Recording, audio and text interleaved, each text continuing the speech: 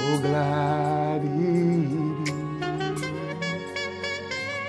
Oh, but I'm glad, so glad he did. Oh, but I'm glad, so glad he did. Let's sing it, let's sing it. Oh, but I'm glad, so glad he did. Oh, but I'm glad, so glad he did. I don't know why Jesus loves me. I don't know why he cares. I don't know why he sacrificed his life. Oh, but I'm glad, so glad he did. Oh, but I'm glad, so glad he did. I don't know about you, my brother. Oh, but I'm glad. Lord, so glad you did. Jesus, oh, but I'm glad, so glad you did. I said, oh, but I'm glad. Jesus, so glad you did. Yes, oh, but I'm glad, so glad he did. Let's lift up our voices and just bless his name. Yes, he didn't have to do it, but he did it for you.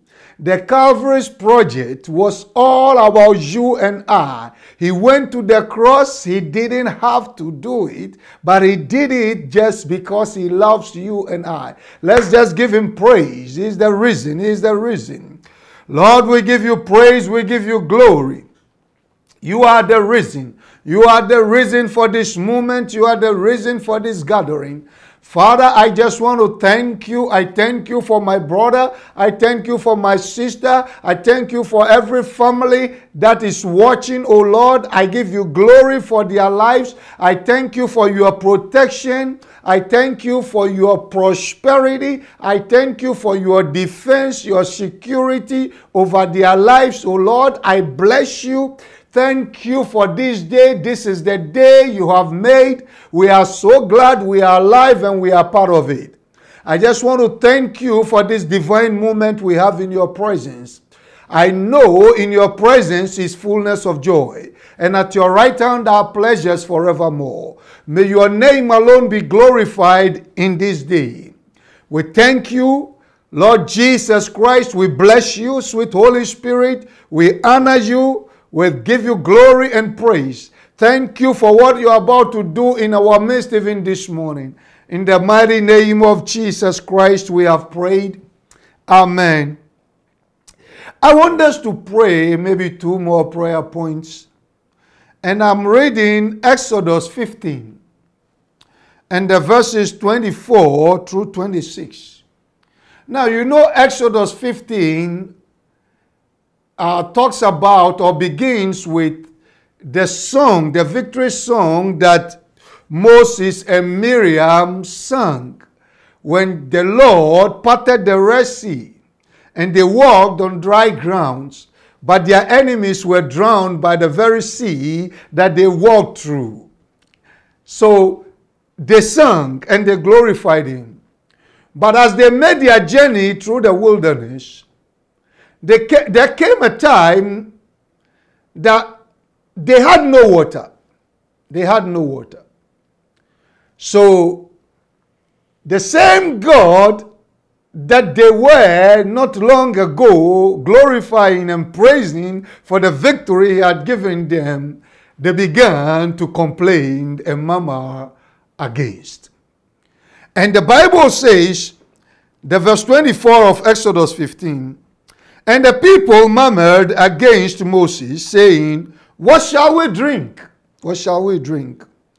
Now, and listen carefully, the verse 25. The Bible says, and he, Moses, cried unto the Lord, and the Lord showed him a tree, which when he had cast into the waters were made sweet. There he made for them a statute and an ordinance, and there he proved them, and said, if thou wilt diligently hearken to the voice of the Lord thy God, and will do that which is right in his sight, and will give ear to his commandments, and keep all his statutes, it says, I will put none of these diseases upon thee, which I have brought upon the Egyptians, for I am the Lord that heals thee. Now, I am the Lord that heals thee is one of Jehovah's covenant name, Jehovah Rapha. I am the Lord that heals thee. I want to take verse 25 and 26 and then we'll pray. See, when they were in trouble and they were complaining, Moses went to the Lord in prayer. He cried unto the Lord. The people complained and murmured against Moses. But Moses went to the Lord. You see, he knew where the solution was. So that is where he went. And what happened was after he prayed, the Bible says the Lord showed him a tree. He revealed the solution to him. Oh God, I hope somebody is catching on to this. There was a problem. They cried, they murmured against Moses, a fellow human. But Moses knew where the source of his solution was, which was Jehovah. So he went to the Lord and he prayed. And the Bible says the Lord showed him a tree. And when he placed the tree in the water turned from being bitter to being sweet. Now, my brother and my sister, I want us to pray. I want us to pray. I want us to pray. See, there is a solution to every problem under this sun. The solution is in our Lord. But we have to call, we have to cry, we have to pray to him. Not to any man, to him. Because he has the solution. He will reveal it to us. Now watch this. In Jeremiah 33 verse 3, it says, call unto me, and I will answer you, and show you great and mighty things that you don't know. I will show you great and mighty things that you don't know. Moses prayed, the Lord showed him a tree. We are going to ask him to show us a tree, that miracle tree, that solution for a turnaround. Hallelujah. In Isaiah 45, the verse 3, it says, I will give you the treasures of darkness and lead you to the hidden riches of secret places. I will reveal to you. It's all about revelation, my brother. So I want us to pray. In the name of Jesus, you want to pray, Lord, open my eyes to see that miracle tree. Open my eyes, reveal that solution for a turnaround. I want a turnaround in this situation. Reveal it to me. And I want to agree with you, my brother. In the name of Jesus, our Father in heaven, I am agreeing with my brother and my sister. We are asking you to show us that miracle tree. Let there be a turnaround in the name of Jesus. The miracle tree, the miracle tree, the miracle tree, the miracle tree you showed Moses. There is a miracle tree that will turn our situation around. Reveal to us, O Lord. Open our eyes to see. Open our eyes to see. You said we should call and you will show us great and mighty things that we don't know. Open our eyes to see in the name of Jesus. In the name of Jesus, open our eyes to see the solution to that sickness, that the solution to that problem, the solution to that challenge. Open our eyes, reveal it to us, O Lord. You are the Lord our God, in the name of Jesus Christ. Let it be, O Lord. Let this week be that week of miracle, that week of revelation for a turnaround, in the name of Jesus Christ of Nazareth. Say a big amen to that. Amen. Now, the verse 26, he says, if you will diligently hearken to the voice of the Lord your God, and will do that which is right in his sight, and will give ear to his commandments, and keep all his statutes, he says, I will put none of these diseases upon you, which I brought upon the Egyptians, for I am the Lord that heals you. Now, let me say something to you that some of you, it might be a shock or a shocker. Sicknesses and diseases are not for covenant people. Okay. I can feel that sicknesses and diseases are not for covenant people. It says, I will put none of these diseases that I brought upon the Egyptians on you, for I am the Lord that heals you. Now, let me say something else. We are living in a fallen world. Hallelujah. Even though sicknesses and diseases are not for covenant people, because we are living in a fallen world, we are attacked by sicknesses and diseases. So watch this now. We don't deny the existence of sicknesses and diseases, but we deny their right to exist in our bodies. Should I say that one more time? We don't deny the existence of sicknesses and diseases in this fallen world as covenant people, but we deny their right to exist in our bodies. Because our bodies are not playing fields for sicknesses and diseases. Our bodies are temple, the temple of the living God.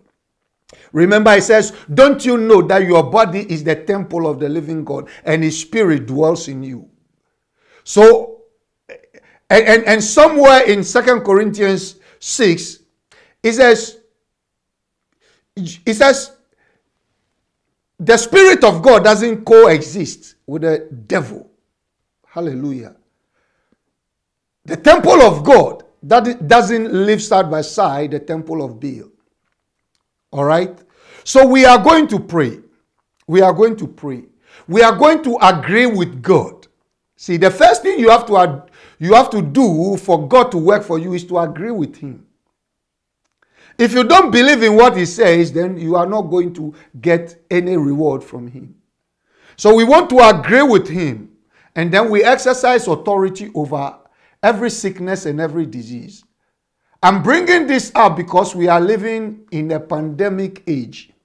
This coronavirus and whatever disease it is, we want to deny their right to exist in our bodies because our bodies are the temple of the living God. Open your mouth and pray and exercise authority in the name of Jesus. Father, we agree. We agree that you are the Lord that heals us. You are our Jehovah Rapha. We agree with you that diseases and sicknesses are not for covenant people. And we are covenant children. We have blood-bought right to be healed, blood-bought right to be healthy, blood-bought right to be protected, blood-bought right to live longer. In the name of Jesus Christ, we exercise that authority and dominion over sicknesses and diseases, over every virus, over every disease germ. In the name of Jesus, in the name of Jesus, in the name of Jesus, we curse every disease from the root. With death. We curse them with death. We curse coronavirus with death from the root in the name of Jesus Christ of Nazareth. Say amen to that. No. I said say a believing amen. Hallelujah. There is something special that happens to me when I come into your presence. my helper. I know you know how to sing this song. There is something special that happens to me when I come into your presence, mine helper. You are my helper, oh Jesus. Thank you. You are my helper, oh Jesus. There is something special that happens to me. I don't know about you. When I come into his presence, mine helper. Hallelujah. God bless you, my brother and my sister.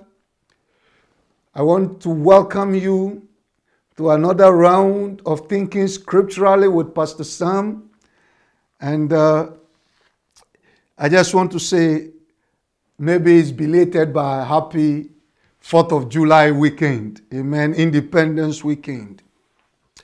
This morning, I just want to introduce this message I title, God Keeps Covenant. God keeps covenant. Hallelujah. God keeps covenant. It is important for you and I to understand that. See, we are covenant children. Our God is a covenant God. You know, when you look at your Bible, you have Old and New Testament. Testament means covenant. We have old and new. We are covenant people. We serve a covenant God. Hallelujah. But our lack of understanding of the covenant and the underlying oaths that makes covenant sacred, enforceable, and even unbreakable is the reason why many of us miss out on what God has for us. It's our lack of understanding. So I want to help all of us understand some few things about covenant. See, 4th of July, Independence Day, we're celebrating America's independence from the British. But in 1787, independence was 1776. In 1787, all right, 55 delegates from 12 states came together in Philadelphia. And then they entered into a covenant. That which we call the Constitution, the U.S. Constitution. Now, and they delineated, if you like, or put enshrined in that document certain promises, certain clauses, all right, which 39 of them signed. They ratified it. All right. And that is what holds and binds the nation, United States of America, together. They entered into a covenant, an agreement, a contract. Because even after independence, the nation, there was problems. They were, even though they were in some sort of union, it wasn't holding. People were doing, states were doing their own things. So they came together for this. So watch this now. Their respect and adherence to that covenant, to that constitution, that document of promises that they made, is what keeps them together. The moment they disregard this covenant, this whole thing will fall apart. Hallelujah. I hope you are catching me. I'm taking you on to something. There will be chaos if the states no longer adhere to the Constitution. The United States of America will disintegrate. So covenant is very important for people. Oftentimes you see weak states enter into covenant with strong states. Weak people into covenant with stronger people. An alliance of some sort. Amen. Now, a year before the Constitutional Convention in Philadelphia, George Washington said something. I want to read that. Because, see, if you don't understand it, we see it all around us. But we don't understand it. So, because we don't understand it, we don't really understand our covenant with Jehovah. And that's why I'm using this Independence Weekend and to help us understand that covenant is very key in the eyes of God. See, George Washington said something in 1786, a year before they entered that covenant. He said, I do not conceive that we can exist long as a nation without a power which will pervade the whole union. I do not conceive that we can exist long as a nation without a power which will pervade, in other words, permeate the whole union, which will, if you like, be without a power that everyone will respect. The whole of the union will respect. Without that power, without something that will guide everyone in the union, we cannot hold this union for a long time. Amen. Now, with that said, let me give you one example, a classic example of what it. Look at Genesis chapter 6. Genesis chapter 6. The Bible says, you know, Genesis chapter 6, now the earth was populated and wickedness had gone so wild. People were doing their own things that God said he will destroy everyone on the earth. So God has decided to destroy the earth he has made because of the wickedness in the earth. But this is what he said in the verse 8. The Bible says, but Noah found grace in the eyes of the Lord. God has planned to destroy the earth. But there was somebody called Noah who found favor with God, who found grace in the sight of God. All right, in the eyes of God. Now, jump to the verse 17 through 20. Verse 17 through 20. God said to Noah, he says, and behold, I, Jehovah, even I do bring a flood of waters upon the earth to destroy all flesh, wherein is the breath of life from under heaven, and everything that is in the earth shall die. But with thee will I establish my covenant. Pay attention. I will destroy everything upon the earth, but with you I will establish my covenant. Thou shalt come into the ark, thou and thy sons, and thy wife, and thy sons' wives with thee. And of every living thing of all flesh, two of every sort shalt thou bring into the ark to keep them alive with thee. They shall be male and female, of fowls after their kind, and of cattle after their kind, and of creeping things of the earth after its kind. 2 of every sort shall come unto thee to keep them alive. Now, God was going to destroy everybody, but somebody found favor with him.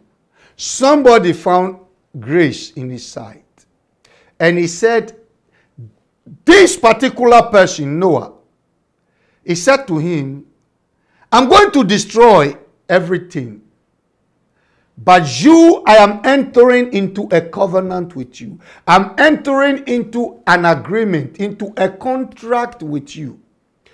Build an ark and bring in these animals that I will instruct you about.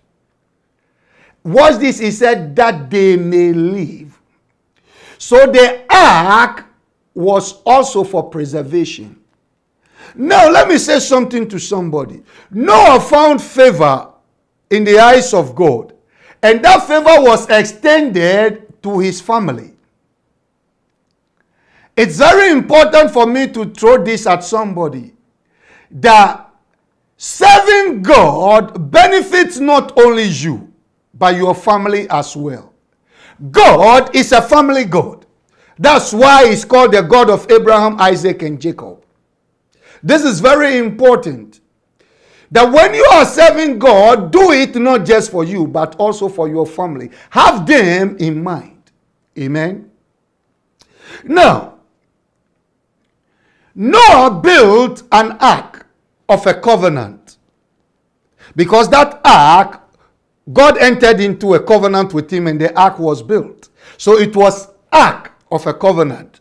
You know, Moses' time we talk about the Ark of the Covenant that the Israelites carried when they are going to war and when they are moving from place to place. This was the beginning of it. It was an Ark of a Covenant that God instructed Noah to make. Now, but the Ark preserved not only Noah, but his family as well, and all the animals that God brought to him. This is important. See, Noah built the ark that was used to save him and his family. I want somebody to understand something. That you have to be a participant in your own miracle. Hallelujah. You are a believer in Christ. You are a child of God. You are a covenant son, a covenant daughter. But the covenant promises will not manifest if you are not participating in it. You cannot be an outsider for the miracles to manifest in your life. Noah built the ark that saved him. Hallelujah. We have an ark. We New Testament saints have an ark in the person of Jesus Christ.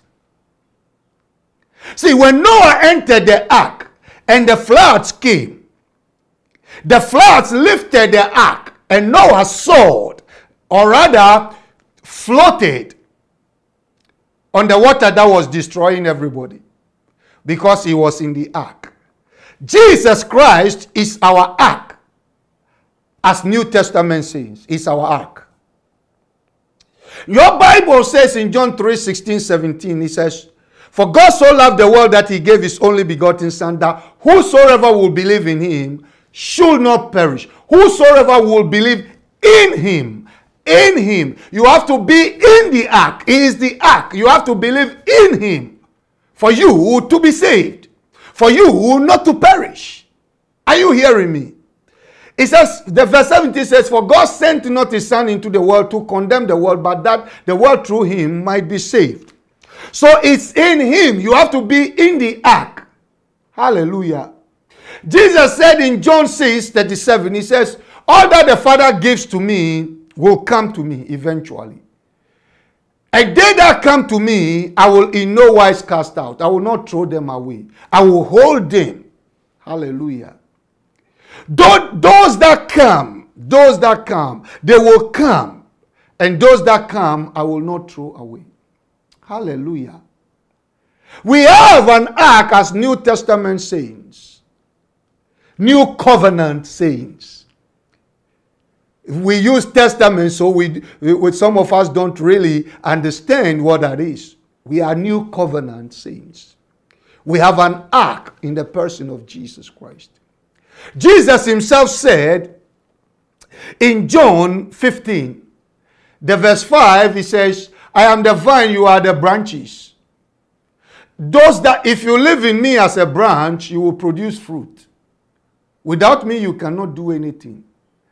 And then he went on and said that if you don't abide in me, you will be cast off, because there is no way a branch that is detached from the vine will receive the nutrients for it to live.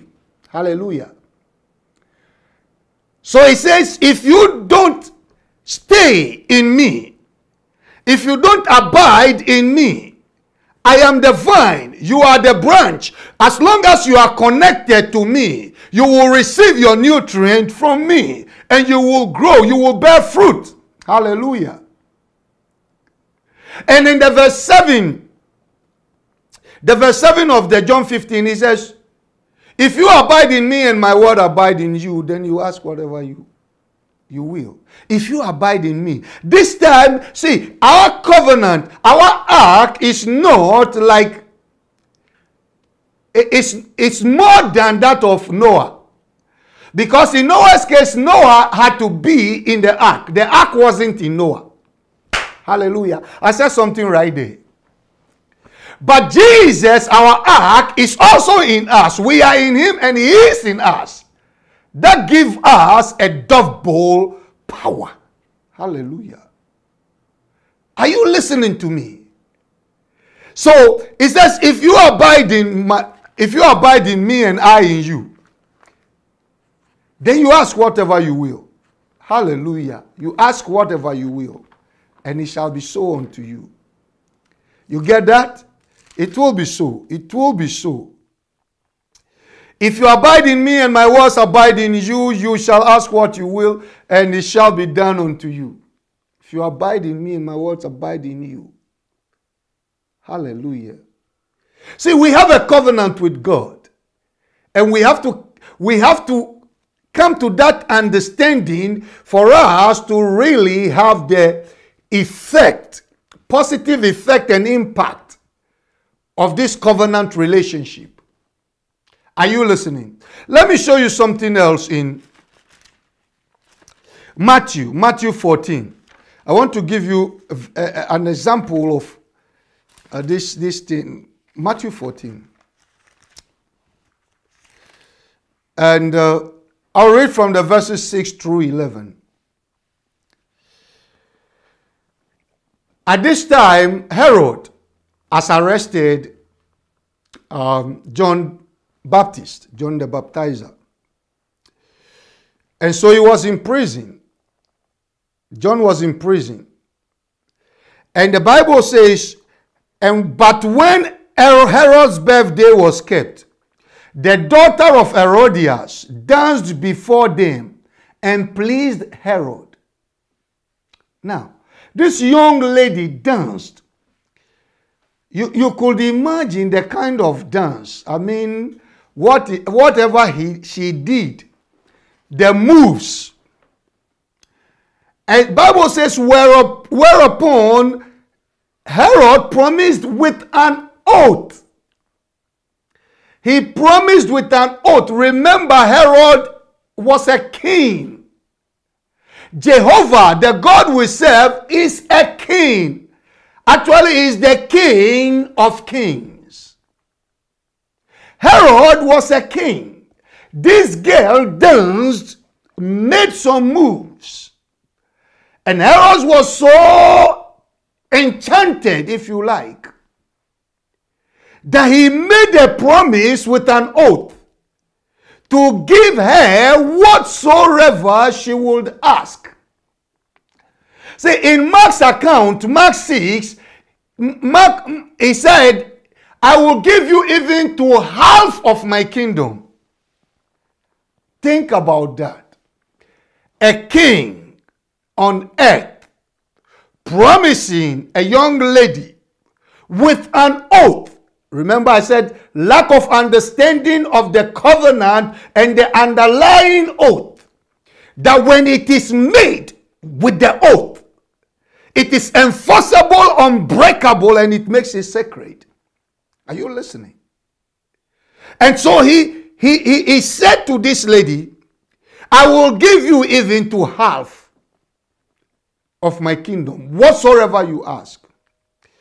And she, being instructed of her mother, said, give me John Baptist's head in a charger. Listen carefully. And the king was sorry, but nevertheless, for the oath's sake, and them which sat with him at the dinner, he commanded it to be given. And he sent and beheaded John in the prison. And his head was brought in a charger and given to the lady, young lady, and she brought it to her mother. The king made an oath, a promise backed by an oath. And even though the girl asked something that he didn't like, he wished the young lady had asked something else. But because of the oath that was behind the promise he made, he had to. Hallelujah. See, if human kings who have given promises with oath cannot or will not go back on their word, how much more Jehovah? How much more the King of Kings, the creator of the heavens and the earth? How much more? I want you to think with me, because as we go through life and go through this pandemic, we have to understand certain truths about this God we serve and about this document we have called the Bible. Hallelujah. That whatever God says is a covenant. Everything about God is covenant. Amen. Let me read something to you. Let me read something to you before I go on. In Hebrews chapter 6. Hebrews chapter 6. The whole chapter gives something, but I want to pick Hebrews chapter 6. See, from the verse 10, you will see that God says, He is not unrighteous. The writer says God is not unrighteous to forget our labor of love, which we have shown to the saints and to the Lord. Watch this now. And then in the verse 12, it says, you should not be slothful, but be followers of those who through faith and patience obtain the promise. And then he went on and said that, for when God made promise to Abraham, because he could swear by no greater, he swore by himself. Hallelujah. God swore by himself.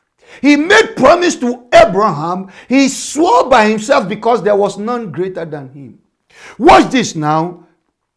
In the verse 14, he says, saying, surely blessing, I will bless you. God made an oath with his word. There was an oath back in his word. He made a covenant. He spoke. His word was a covenant. His promise to Abraham was a covenant. Hallelujah. I want you to understand that. And then he said, in multiplying, I will multiply you. And so, after he, Abraham, had patiently endured, he obtained the promise.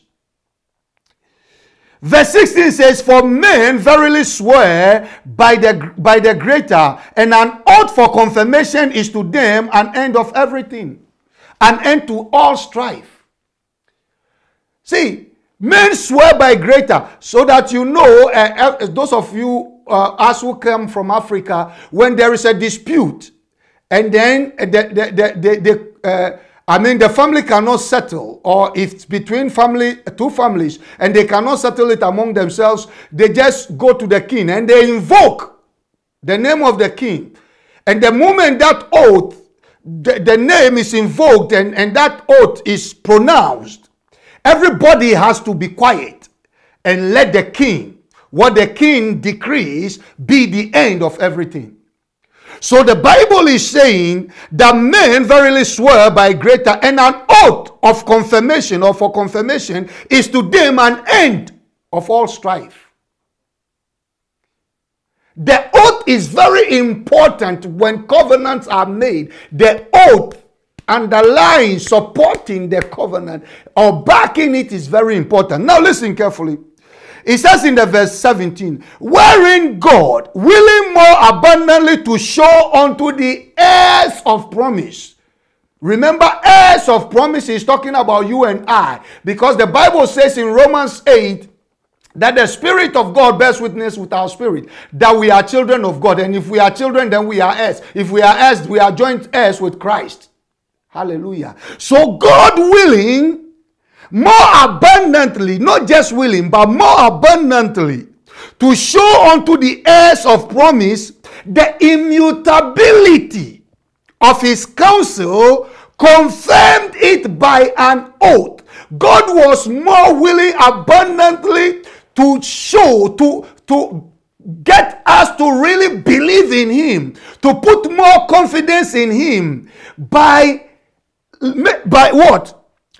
It says, to show us the heirs of promise, the immutability of his counsel, the unchangingness of his promise, of his word, he backed it with an oath.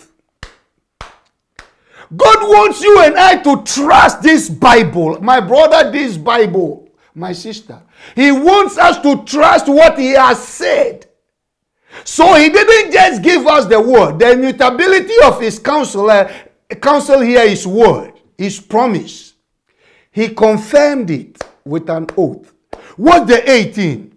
That by two immutable things in which it was impossible for God to lie, we might have a strong consolation who have fled for refuge, to hold upon the hope that is set before us.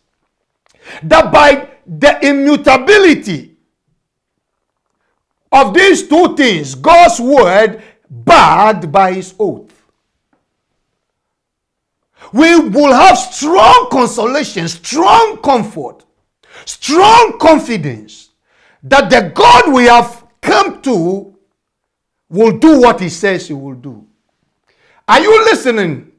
I hope you are listening. Amen.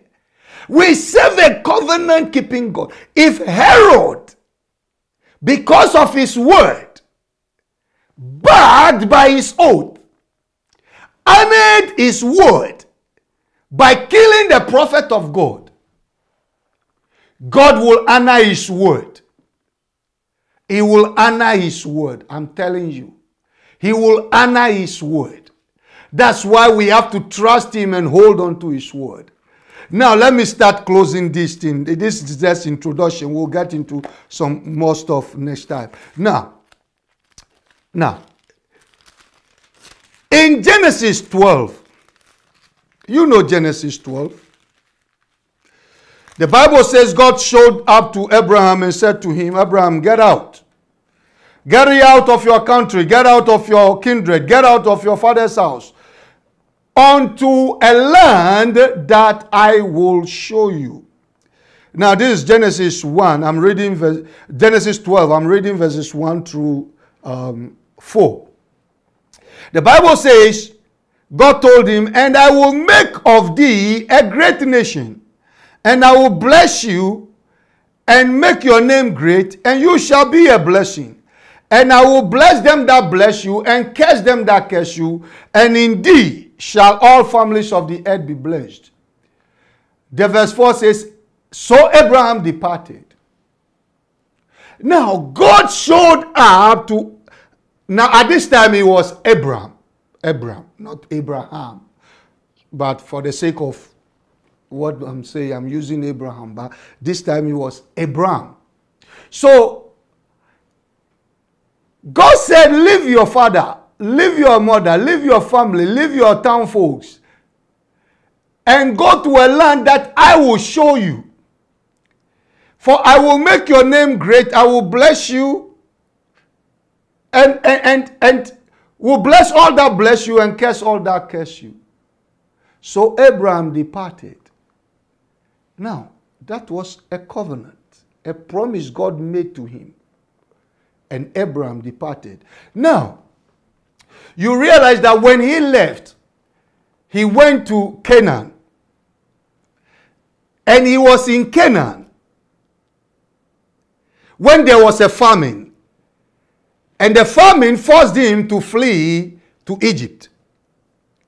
And you know, in Egypt, he saw how the men were looking at his wife, Sarah. And I believe he knew about the Egyptians, so he knew the way they were looking at his wife, they would kill him and take the wife. So he said to the wife, tell them, I am your brother. And so the men, some of the princes recommended Sarah to the Pharaoh. And the Pharaoh took Sarah into his house. And God plagued the Pharaoh. Because God had a covenant with Abraham. See, get that. God had a covenant with Abraham. And the wife was, for that matter, part of the covenant. So God was going to defend, protect, secure, and fight for his covenant partner. Are you hearing me? So the Pharaoh called Abraham and said, why have you done this to me? Okay, this is your woman. Just leave my country alone. And Abraham got out. Everything the Pharaoh gave him because of Sarah, they allowed him to take everything away. So in the chapter 13, verse 1 and 2, the Bible talks about Abraham being rich in cattle, silver, and gold. He had a lot. Hallelujah. He had a lot. Now you know that because when God asked him to leave, he left with not only Sarah, his wife, but also Lot, his brother's son, his nephew. So by association, Lot has also become very rich. So now that they came back to Canaan out of Egypt, they had so much that the land couldn't hold them with their prosperity. So they decided that they should go their separate ways. And Abraham gave the first choice to Lot. And Lot took the plains of the Jordan, where the land was very fertile, but it was towards Sodom and Gomorrah. So I believe Abraham wasn't happy. So in the night, God brought him out, and God said, look to the stars, walk the length and breadth of this. See, all that you are seeing, the north, east, west, I will give all to you. So what God, because of the covenant, I'm telling you about covenant. God is a covenant keeper. Now watch this. Lot took the fertile plains, but God told Abraham that even where Lot was living, he has given to him, Abraham. So what? Abraham, he lived where he was, okay? Watch this. In chapter 14 of Genesis, we saw these 5 kings coming against Sodom and Gomorrah and the surrounding cities. And they took Lot and Lot's family. And Abraham was told, Abraham went after them with his trained servants, and they defeated them and brought back Lot. No. Covenant. God keeps covenant. He has said to Abraham, go to the land I will show you. I will make your name great. I will bless you. In thee shall all the nations of the earth be blessed. And God wasn't going to let anybody kill him. Abraham went after 5 strong kings and he defeated them. In chapter 15, the verse 1, I believe after Abraham had brought back Lot, and he didn't take, you remember the king of Sodom said, take everything and give me back my people. And Abraham says, look, I have raised my hands to heaven that I'm not going to take even a shoelace from you. Because I'm not going to let any man say, I am the reason Abraham is blessed. Hallelujah. And you know he had this encounter with Melchizedek and stuff like that. So in the chapter 15 verse 1, God showed up to Abraham and said, Abraham, I am your shield and your exceeding great reward. And Abraham started talking about, look, I have no child. You are saying I will inherit this, I will do this, I will do this. But where is the child? My seed shall be more than the stars. Nothing is happening. And this servant of mine, Eliezer, is going to inherit my... And God said, no, don't talk like that. Eliezer is not going to be your heir. Your heir is going to be somebody of your own flesh and blood. Now, watch this. So they entered into another covenant. If you read, you know Abraham. God asked Abraham to bring, last Thursday I talked about that. Bring this sacrifice, and then a slip fell upon, and God said, your descendants will go into slavery 400 years, and I'll bring them out and all those good stuff. Now, watch this. In the next chapter, chapter 16, we saw Abraham. I mean, God has just renewed the covenant of this blood sacrifice and everything. And Abraham colluded with his wife Sarah. And Sarah gave him Hagar. And he impregnated Hagar. And Hagar now despised Sarah. Now, think about all these things. These are all messages in themselves. But that's not what I'm about this morning. So watch this. Abraham tried to help God. He colluded with his wife. Got Hagar pregnant. They gave birth to Ishmael. Now, Sarah had become a laughing stock. In chapter 17, see, the covenant-keeping God showed up again to Abraham, and said to him, my covenant is with you. Walk before me, and be thou perfect. Don't be foolish. Hallelujah. Walk before me, and be perfect. Be perfect. Be mature. Don't try to help me. Just walk. Just obey me and walk with me. So God this time said, your name is no longer Abram, but Abraham, father of many nations. And he changed the name of Sarai also to Sarah. You see how he's keeping his covenant, working through situations and circumstances to bring to pass that which he has promised. Because if he promises, he will honor his word, my brother. He will honor his word. Hallelujah. You know, in chapter 21, that was when Isaac was born. Amen. I want you to understand something, that this God we serve is a covenant keeper. And the Bible talks about you and I. Look at Galatians 4:28. Look at Galatians 4:28. Galatians 4:28. It says, now we, brethren, as Isaac was, are the children of promise. We, as Isaac was, are children of promise. We are children of covenant. We'll continue from there next Thursday. It is important for you and I to know God keeps covenant. In Psalm 74 verse 20, the psalmist said, have respect of the covenant, O God. For the whole earth is full of the habitation of cruelty. Have respect, have regard for the covenant. If you read that whole chapter of that Psalm 74, he was talking about God had left them, and God is allowing their enemies and all these things to. And then he came and said, have respect of the covenant. For the whole earth is full of the habitation of cruelty. When the covenant is disregarded, problem comes.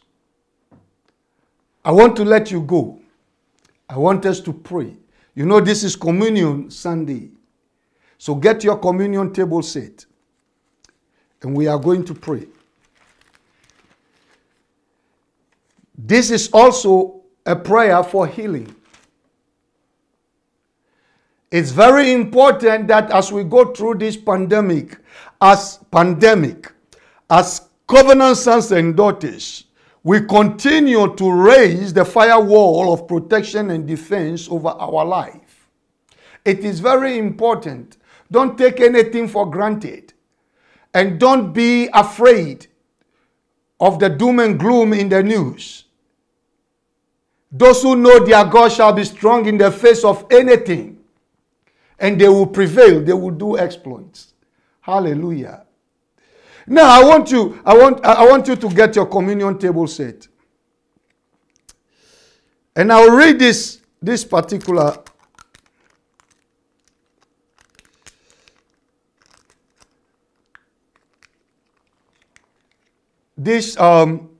I will read this Ephesians chapter 5. And I'll read the verse 29 and 30. This is important. Every time I read this, it really strengthens me in my inner man.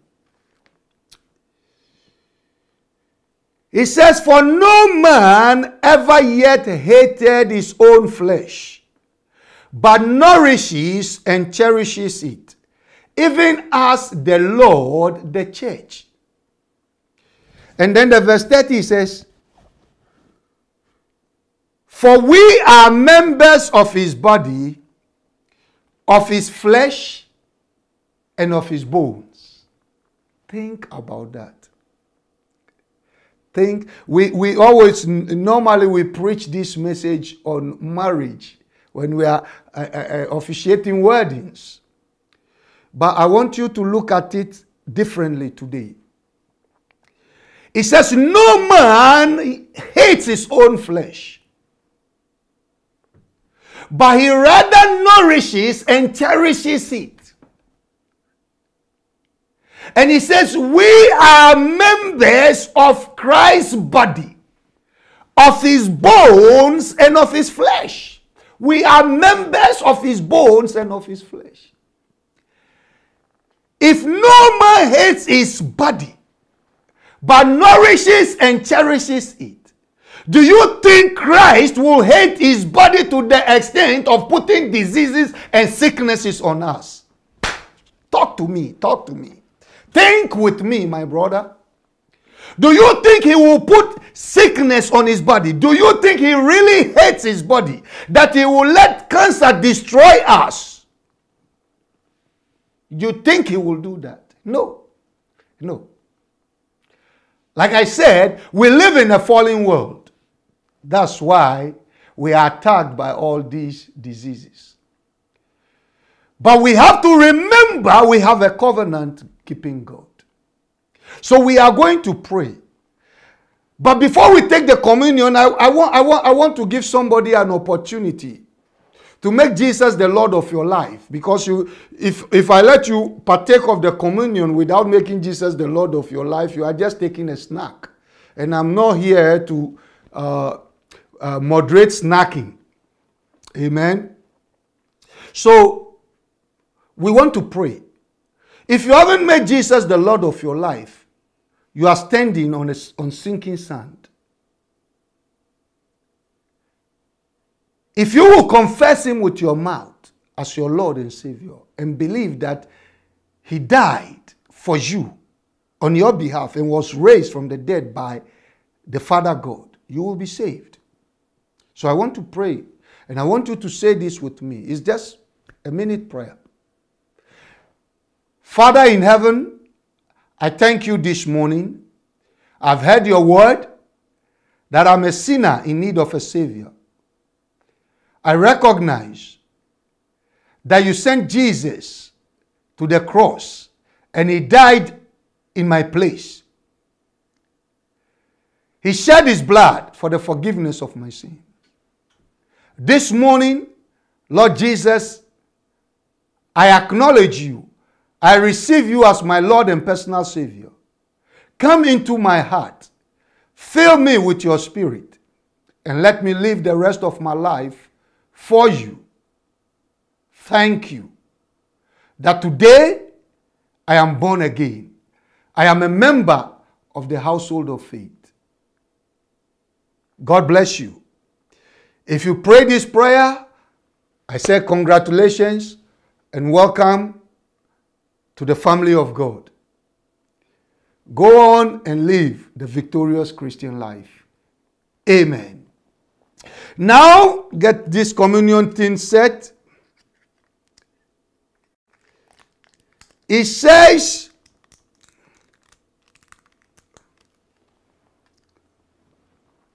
no man hates his flesh. Lord, you don't hate me.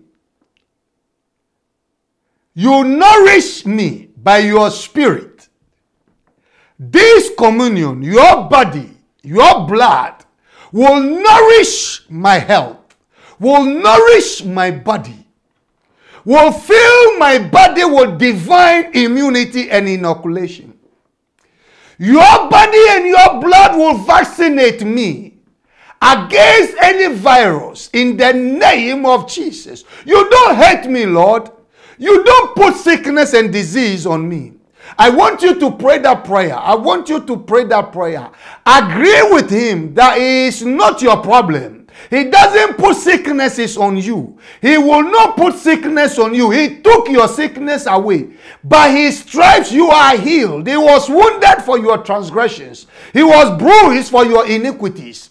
By the chastisement of your peace was placed upon Him. He bore your sicknesses and took your infirmities. I want you to agree with me. Father, in the name of Jesus Christ of Nazareth, we've come into your presence for another round of royal healing meal. Father, we have read your word. No man hates his flesh. You don't hate your flesh. We are flesh of your flesh and bones of your bones. We are members of your body. So we are asking, in the name of Jesus, that divine nourishing fill our cells, fill our tissues, fill every organ. The Lord, by your body, every broken body will be restored. Every sickness will be healed. In the name of Jesus, now, as we partake of the communion, Lord, by faith, we receive abundant life, abundant health, abundant divine energy, abundant divine strength. In the name of Jesus Christ of Nazareth.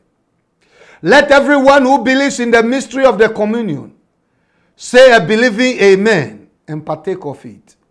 Amen.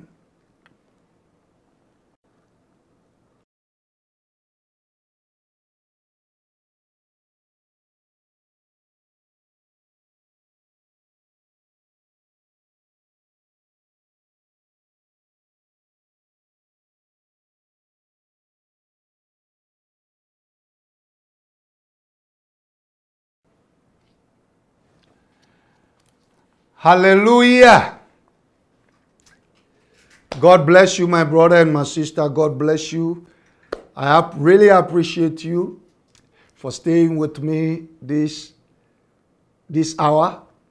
And I want you to know The God who has brought you this far will never leave you. He will never forsake you. He will never abandon you. Next Thursday, we'll continue with this covenant thing. As you go through life, the rest of your life, I want you and I to believe and always have it at the back of our minds that we are covenant sons and daughters and we serve a covenant-keeping God. Amen. It's sowing time. Hallelujah. And I want to pray over your offering. I just heard in my spirit that I should pray over the offerings and the tithes. So I want to pray with you in the name of Jesus Christ of Nazareth, by the power of the Holy Spirit and the authority of Scriptures, according to Malachi 3:10. Father, I pray that the windows of heaven be opened over your people. Pour down blessings till they have no room enough to receive. Rebuke the devourer for their sakes. Go ahead, O Lord, make them a delight to their world. Whatever their hands find doing, bless, because you are the Lord that blesses us. I also thank you for the good measure, pressed down, shaking together, running over. Lord, bring men into their lives. Men with the necessary resources and power to be a blessing to them. And I break open every prison, everything holding anybody connected to their blessing. And I release them into their lives. In the name of Jesus Christ of Nazareth. Amen. Our Cash App account is up there on your screen. So please sow and expect goodness or good measure from the Lord. Hallelujah. Shall we share the grace together? May the grace of our Lord and Savior Jesus Christ, the love of God and the sweet fellowship of the Holy Spirit be with us now and forevermore.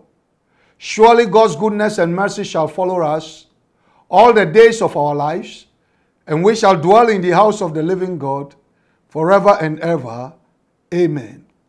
As for us and the children the Lord has given us, we are for signs and for wonders in this land of the living. Amen. Stay healthy, stay strong, and stay blessed. See you on Thursday. Bye-bye.